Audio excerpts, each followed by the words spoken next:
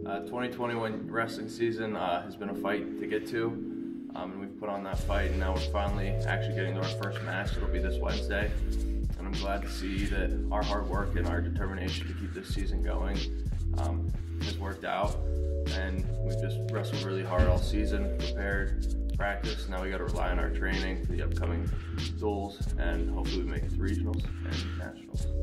I feel like the end goal is to, for us, I think as a team, is to place the nationals. I think we have a strong team. I think we can go out there.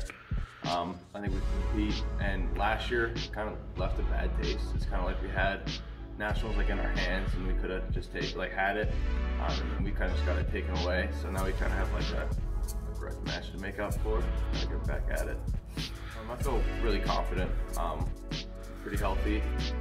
I'm super healthy. My cardio's good, my conditioning's good, and now I just got to go out and wrestle like I know I can wrestle. Getting a first competition under the belt will be good. We haven't competed since February of last year, so any match is great, and to have it against Kent State, it's fun for our guys.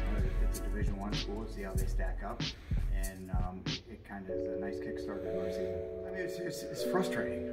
It was tough, but you know, your message is on.